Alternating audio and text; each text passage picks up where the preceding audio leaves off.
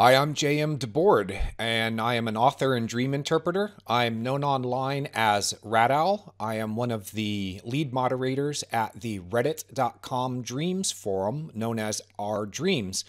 The Redditors out there will know exactly what I'm talking about, but for the rest of you who are not familiar with Reddit, it is one of the largest online social media platforms in the world, and the Dreams Forum is the largest public forum for dreams that I know of. We have around 40,000 subscribers. This has given me a lot of experience with two topics that come up a lot in the Dreams Forum, which are nightmares and recurring dreams. So that's going to be the subject of this lecture. I'm going to talk about nightmares first, the sources of them, what can be done and can't be done about them. And then I'm going to get into recurring dreams. We're going to interpret a couple of dreams along the way, and I'm going to teach you what I know so that I can help you understand your nightmares and your recurring dreams. So settle in. This lecture is going to take a little while, but it's going to be real enjoyable and you're going to learn a lot.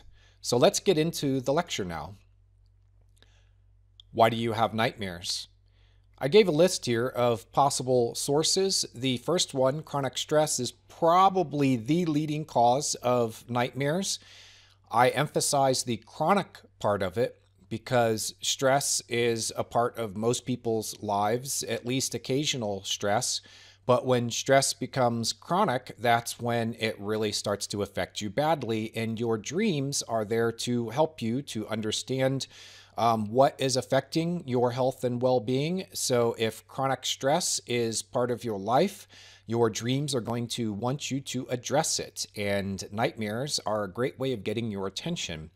Health problems. Number 2 on my list is another source of nightmares, pretty common. Health problems can really stir up a lot of fears in you, and fears are often what's behind nightmares. So the two go hand in hand. Trauma and wounding, I find this cause behind chronic nightmares or recurring nightmares. Something happened in the past, it really traumatized you, it really hurt you, and you will dream about it in very powerful and vivid ways. A nightmare, by the way, is a dream on steroids. It's a nightmare. We have a separate classification for it, but really it is a dream. It's just a bad dream. And when dreams are bad, it's usually because there's something behind them that's really trying to get your attention. Emotional bottlenecks is the next cause on my list for why we have nightmares. Dreams help you to process your emotions, and if you have a bottleneck in your emotions, your dreams are going to address it. Realize that dreams exaggerate things, and if you have some powerful emotions that you leave to your dreams to process for you, then they are likely to be exaggerated, and that's when a dream turns into a nightmare. Last on our list is sudden and shocking events in your life.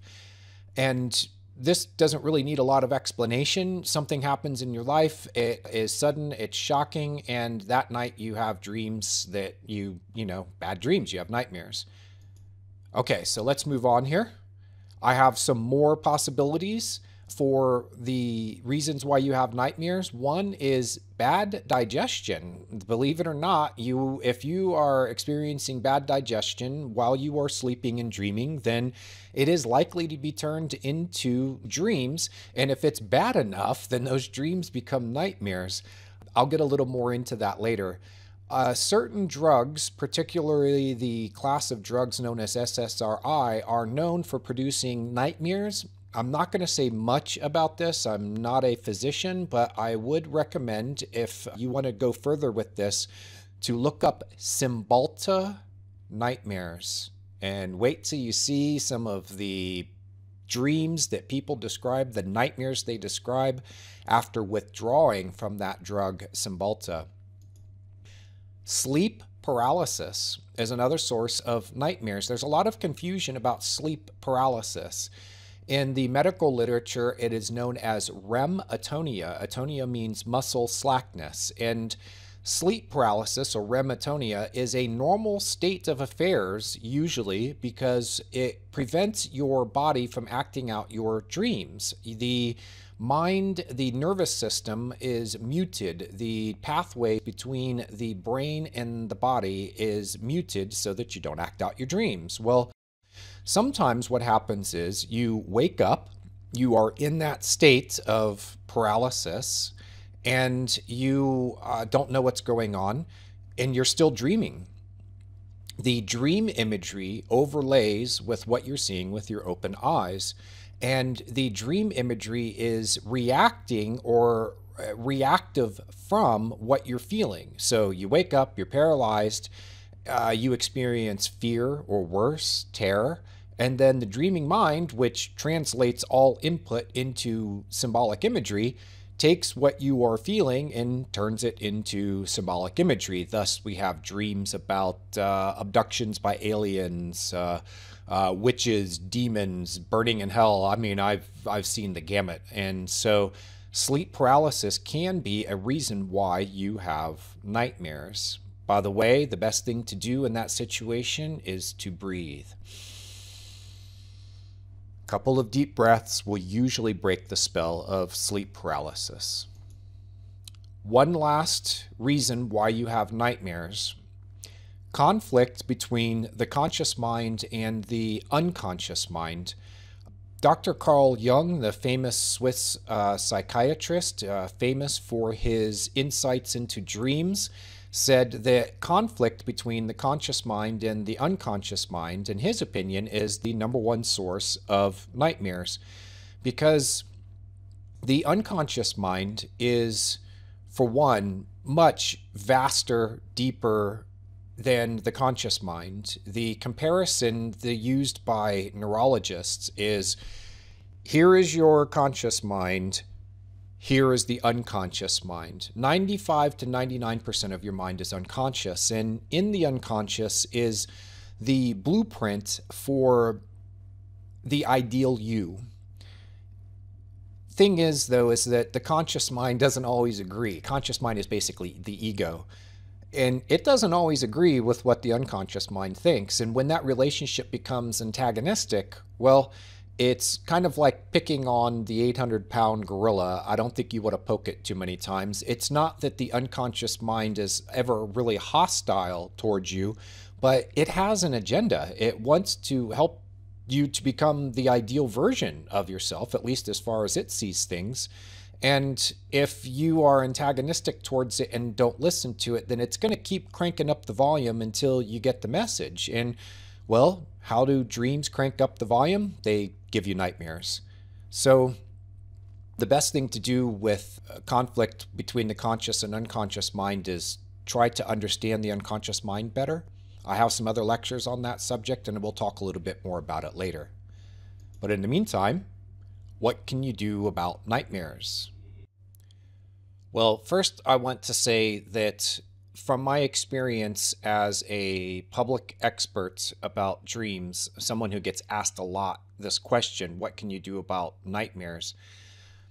I want to say that my answer is going to boil down to, you have to address the underlying cause. You can't just, forget about it. You can't wish that your nightmares will go away. You have to do something about it. There's a reason why you are having the nightmares.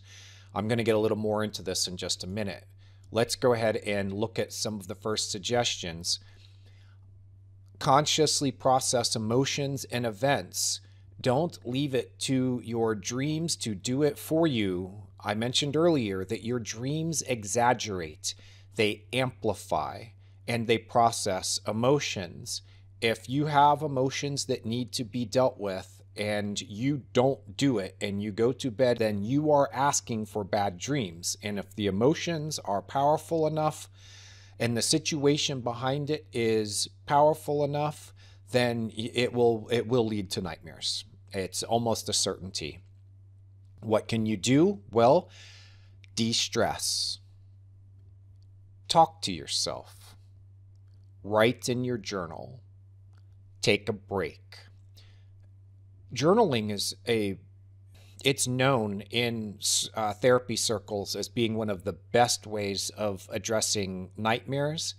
And I highly recommend it. You start off by writing about the nightmare, write down all the details that you can remember, and then just let it pour out. Whatever it is that's on your mind, that's on your heart, just start talking to yourself through the writing. A lot of times you will talk yourself through to the understanding, the insight that you need, and to at least vent some of the things that are caught up inside of you, if not come to some kind of solution. Address chronic situations. Again, chronic is underlined because, I talked earlier about stress, that we all deal with stress, and that a chronic stress is really probably the number one source of nightmares.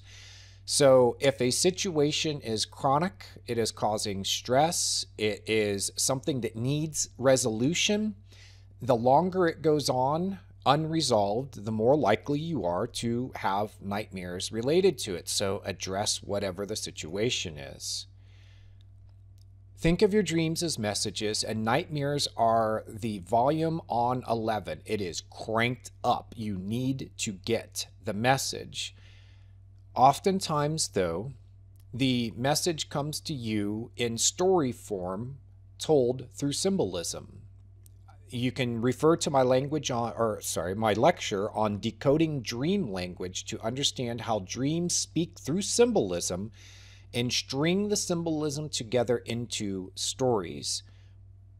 You need to get the message. Do something about it. Heal your sore spots. Sometimes that is simpler to say than it is to do, but if something inside of you is wounded or traumatized and it needs healing, it is looking to you to do something about it. It needs you to decide that you will do whatever it takes to help that part of you that is traumatized or wounded. Oftentimes it is stuck in the past at the point when you were traumatized or wounded, and it will continue to re-experience the trauma and the wounding until you do what you need to do to heal it and bring it into the present. It will not come into the present until you tell it that it's safe. Improve your mental or physical health. This is one of the main things you can do about nightmares. And I want to make a deeper point with this, is that everything that you do to help yourself is noted by your unconscious mind. Your attitude towards yourself and your health and your well-being is noted by that part of your mind. And if you are doing things to help yourself, the unconscious mind will meet you halfway or further. In other words, as you help yourself, you get a helping hand from the other side. And remember, this is your conscious mind. This is your unconscious mind. The unconscious mind can tap into all of the knowledge of our species going all the way back to its origins and perhaps before. So having your unconscious mind as an ally is a really good idea. Make peace with your unconscious mind. And the best way you can do that is to do everything to live the best life that you possibly can, and be the best person that you possibly can. It doesn't mean that you need to be a saint. In fact, Dr. Carl Jung was known as quite the rascal. He was a powerfully insightful man who understood his unconscious mind very well. And he often spoke very stark truths when it needed to be said. And he was not exactly a saintly person, but he did a lot of good for a lot of people. So understand that your unconscious mind is not asking you to be a little angel. It understands you have a little devil in you too. But what do you do with that side of yourself? Are you aware of it, or do you try to avoid it? If you try to avoid it or pretend like it doesn't exist, then it works from behind the scenes to influence you. This is the side of you that is known as shadow. And man, shadow is you need to understand your shadow. You can put into a search engine Carl Jung and shadow, and you will find some good resources on this. You can also go to my website, dreams123.net, and use the search box, type in the word shadow, and it will take you to my lecture on this subject. It is a subject that's too deep to go into here. Just know that sometimes shadow can be behind your dreams, and the reason why shadow has the power that it does is because there are things about yourself that you don't want to know, that are outside of your conscious awareness and control, and the shadow then can control your life from behind the scenes. What you can't do about nightmares. Well, first of all, you cannot ignore nightmares and hope they go away. Kind of like in the picture there, the little old lady looking out the window, and look what's behind her. Your nightmares will not go away by ignoring them. You can't drink or drug them away. You can temporarily. I mean, you can get really drunk and go to bed, or get really high and go to bed, and you can numb yourself out, but it's not making them go away. It's just temporary relief. And when they come back, they're going to come back stronger. So, you can't drink or drug them away. You can't expect to do the same thing, or you can't do the same thing expecting different results. This is a popular definition of insanity. It is a quote that is attributed to Albert Einstein. He was kind of known as a smart fella. And oftentimes the source behind nightmares is that you're in some kind of a pattern that needs to be broken. So, keep doing things the same way, and, well, you're going to get the same result. There's a basic message behind nightmares. It's that something needs to change, and that message is being amplified. It is being screamed at you if the nightmares are recurring, if they're chronic. So get the message. Something needs to change. And sometimes it's just as simple as waking up the next morning and looking at the number one thing in your life that needs to change and doing it. Sometimes it's as simple as adopting a new good habit. I wanted to use yoga as an example. This is very personal to me.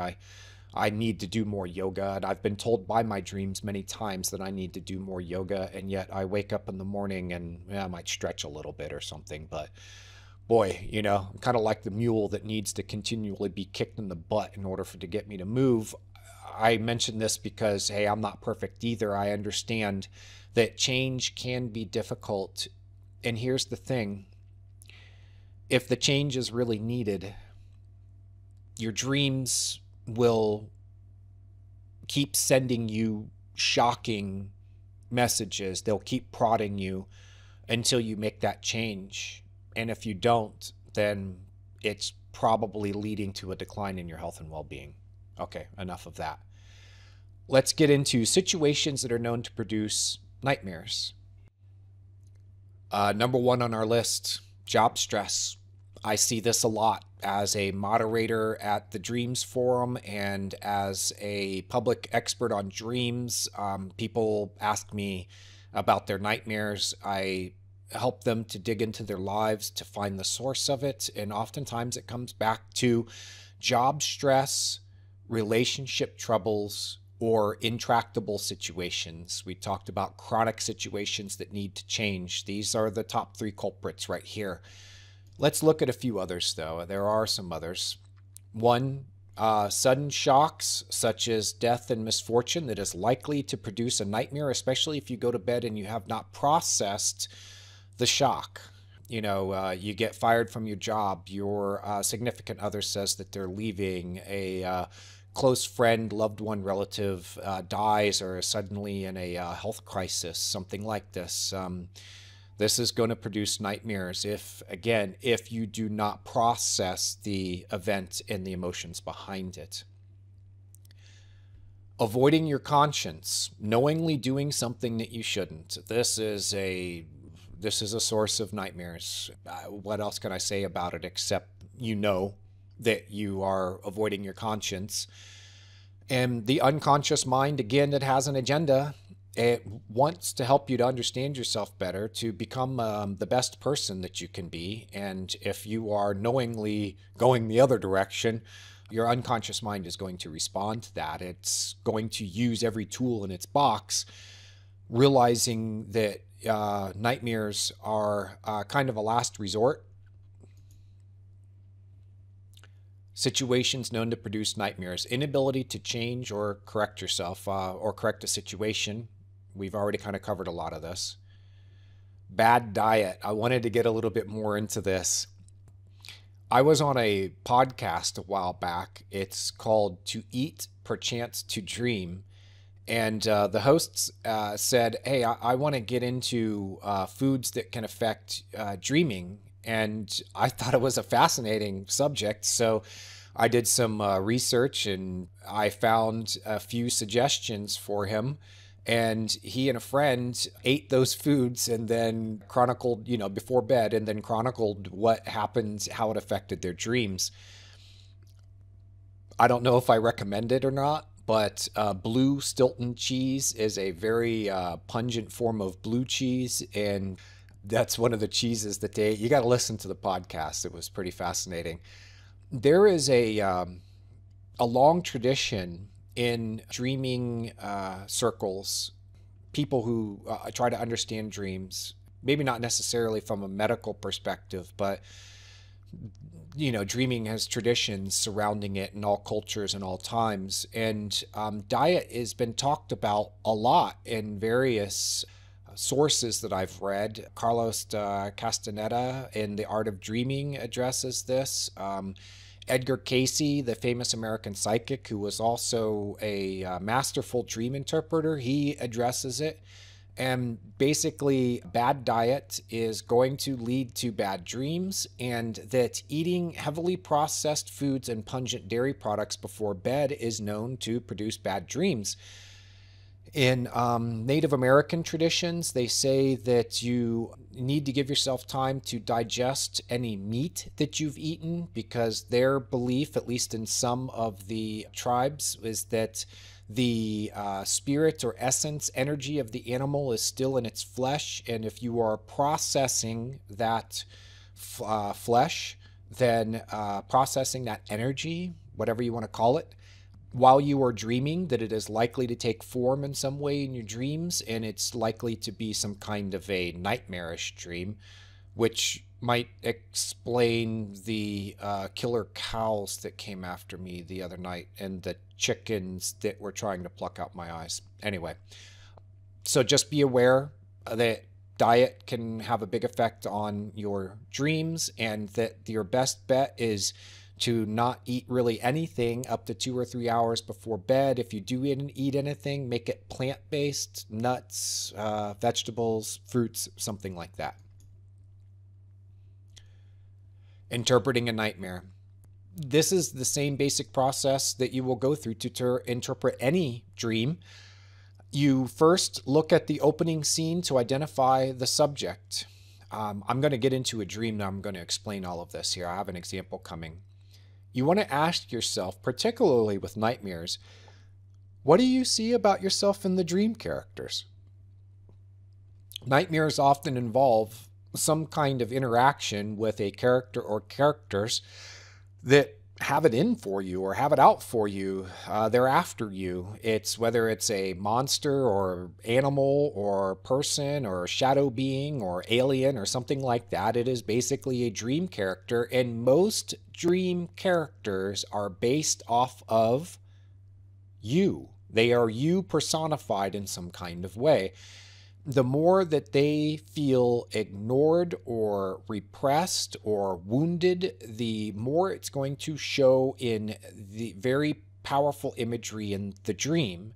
So you see the bloody person in chains who's coming at you with a knife, and it is a part of you that feels like your conscious attitude towards it is harming it and repressing it. This gets really deep into psychology. I don't want to go too far into it, but it's very important for you to understand this.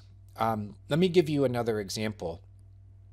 There was a woman who came to Reddit Dreams. She'd had a dream about going into a basement of her childhood home, and there was a child down there that was like floating off the ground and had this maniacal look on its face, and she just felt like waves of pure evil coming off of this child. And if I remember the dream correctly, it had a knife in its hand, and it was going to come after her. And you know, it's easy to misinterpret something like that. I've had people even think that a dream like that is a harbinger. It's a warning that someone's after them. And I'm like, you know, you really have to look at the dream characters being part of you. What are you hostile toward about yourself? And what about you is hostile towards you? Or what about you is wounded or traumatized or angry? And in this case, the answer was actually fairly simple, is that inside of this adult woman was a child that had experienced some really terrible things, and she had just kind of left it all behind. You know, this is a coping mechanism for us to be able to function in our daily lives, and there comes a point when that part of you, it needs you to help it. So the more you ignore it, the more it's going to try to get your attention. This is a very good insight for you to absorb. It's just trying to get your attention. And how does it get your attention? It sends shocking imagery at you and gives you a nightmare that you can't forget. Interpreting a nightmare. The details of a dream, they all connect together to form into a big story. And behind the story, behind those details, are your emotions and feelings.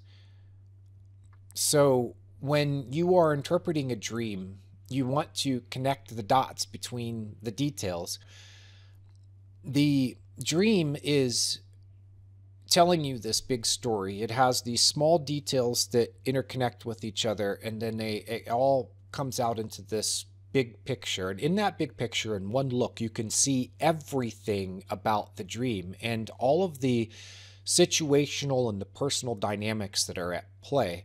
Oftentimes, what's really behind it that connects it all together is an emotion or a cluster of emotions. And if you can just look at what you were feeling in the dream, realizing that it's probably amplified, and then connect it with how you feel in your waking life or how you have felt, then oftentimes that can lead you to the meaning of the dream. It's the breadcrumb trail that you follow, and you end up at the meaning of the dream.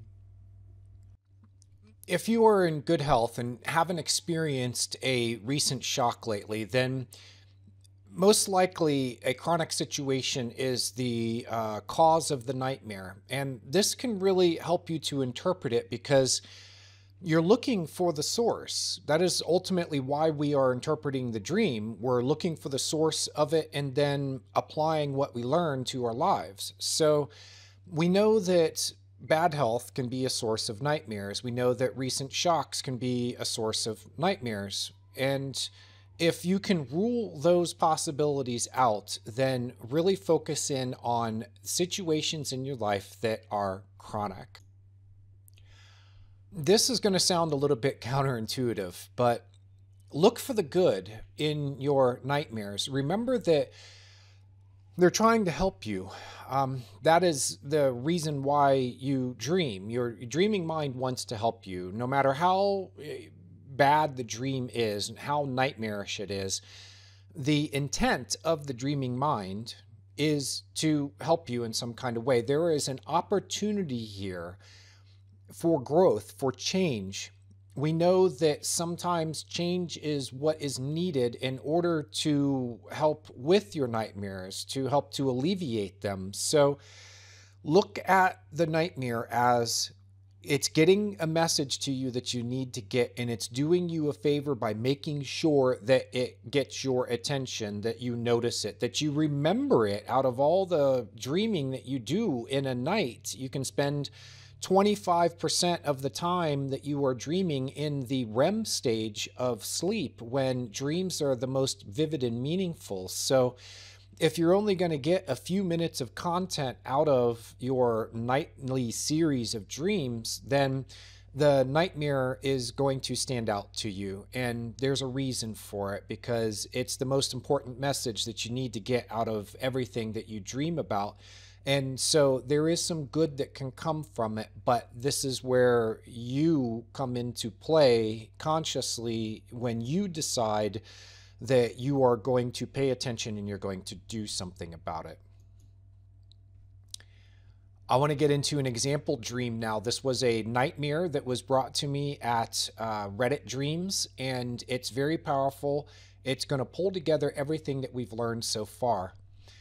This is a dream from a young woman. She dreams that she is at home folding laundry, and she looks out over, she's on the second floor in her bedroom, and she looks out over the banister, and she sees this skinless creature, and its flesh is exposed. She can see muscle and tendon and blood vessels and all that. It's holding this really big knife, and it locks eyes with her, and it comes at her. So battle is on. Epic fight ensues. They end up in a bathroom, and she throws, just, you know how dreams work, like there's a box of Epsom salts there. So she grabs the box and throws salt from it onto the exposed flesh of the creature, and it screams in pain. She pushes it, it falls into the bathtub, and she runs away and then realizes that she forgot to grab its knife. She goes outside in front of the house into the street, and the battle continues. A city bus runs over the creature, and then bystanders detain her as if she's at fault. And then the creature gets up, and the dream ends with the idea that this is going to be continued. Wow, what a fascinating dream. And everything in this dream can be understood. We need to apply some of the things that we've learned already, and then we're going to connect the dots, and we're going to see how this all connects with the dreamer's life. So let's go back to the opening scene. She's at home and she's folding laundry. We know that the subject of a dream is often announced in that opening scene. And in this case, the symbolism of folding laundry, well, first, it has various possibilities for meaning, but I know from experience with this that it often connects with straightening up your life, specifically your outer life and the way that you present yourself, and also including the way that people see you. Clothing is on the outside of your body, and it's what people see about you. A very different impression can be cast between dressing up in a nice sports jacket or wearing a t-shirt that says, "I'm with stupid," you know? So the way that you present yourself, clothing is closely associated with that. So she is folding laundry. Laundry has been freshly laundered. So there's also the action of folding it, which implies organization, straightening up. I'll get back to that in just a second. Let's look at the skinless creature. We also know that you see something about yourself in the dream characters, and this creature is a character. And if you just look at the way that it presents itself to her, it is in a raw and wounded sort of state. So we want to start asking, is the dreamer raw and wounded? Is there something about herself that she's seeing in the creature? Actions are also very important for dreams. It's where symbolism often defines itself. It's through, dreams are sometimes called metaphor in motion because they have this powerful metaphorical symbolism, and the symbolism is in motion. That's how it defines itself. It's how it tells the story. So what we see is A fight. Fight is a conflict. How does that relate back to the dreamer in her life? She also, another important action is she throws salt on the creature. And hearkening back to metaphor and motion, you might ask yourself, am I seeing a metaphor being enacted here? Are we seeing salt on an open wound? I'll get to that in a second. So she runs outside and the battle continues in the street. You might say that she was just trying to get away, but I think there's a deeper reason for this, because when you are out in the street, it is something that is going on in public, as opposed to where the dream opens, which is in private. So we have this idea that comes into play that whatever the conflict is behind the dream, that it is something that is out in public. The city bus that runs over the creature is another detail that supports this idea, because the dream could have picked a Greyhound or a school bus, but instead it picks a city bus. Okay, city is public, it's public transportation. So we have another detail that reinforces the same idea. This is a public conflict. The bystanders detain the dreamer as if she's guilty, and then the creature gets up and the battle is to be continued. Let me tell you what this dream is about, and we'll get back to some of these other details and we'll tie them all together. The woman who had the dream is involved with a lawsuit with a former employer. She got hurt at work and she sued them. The lawsuit has been ongoing. You know how lawsuits can be. They can take a long time to wind through the courts. Well, what she's found out in the meantime is that she has been applying for jobs, and she recently found out that the former manager at the place, the employer that she's suing, that person has been spreading rumors about her, saying that she's a bad person and a bad employee. It's affecting her ability to be able to get work. So now we see part of the reason why this thing is becoming public, but I'll get to that.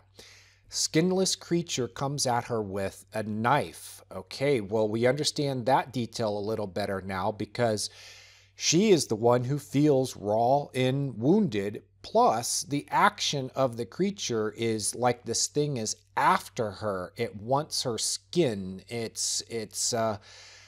So what we see in that detail is that she is feels like this conflict is just continuing to come after her. It's really bad, shown with the big knife. It's very personal, and a knife is a very personal weapon. So these dynamics of the situation are coming into play and showing in the dream details. Salt on the wound? Yeah, it's bad enough that she got hurt at work and wasn't able to work, but now she's trying to go back to work and she finds out that she's being sabotaged by her former manager. So that's salt in the wound. The battle is in the street. We know why now, that it is a public battle. A lawsuit is a public situation.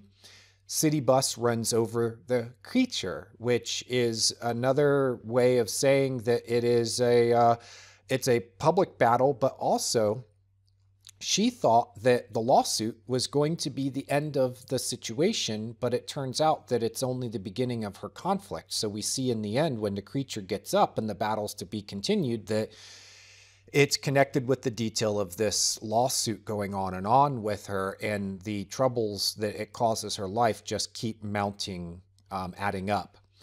The bystanders detain her as if she is guilty.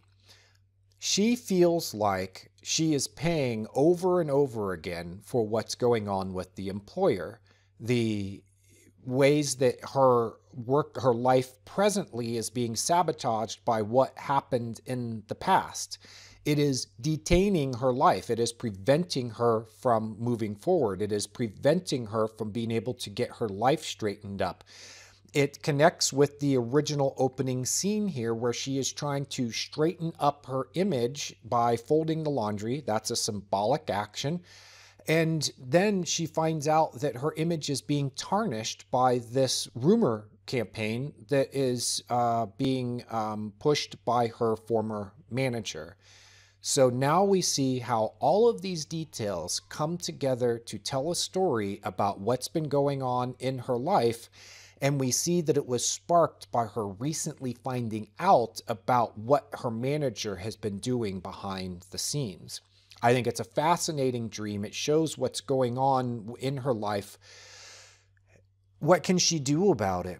Well, one is she can understand the dream. It's going to help her to vent and release some of these emotions. And two is the dream might help to inform her decisions from here forward. She needs to have this situation resolved. And I don't know, what that means as far as the lawsuit goes, but she could perhaps tell her lawyers about this and they could get on the manager's case. There could be other things that she could do, but now she's aware of this huge impediment in her life.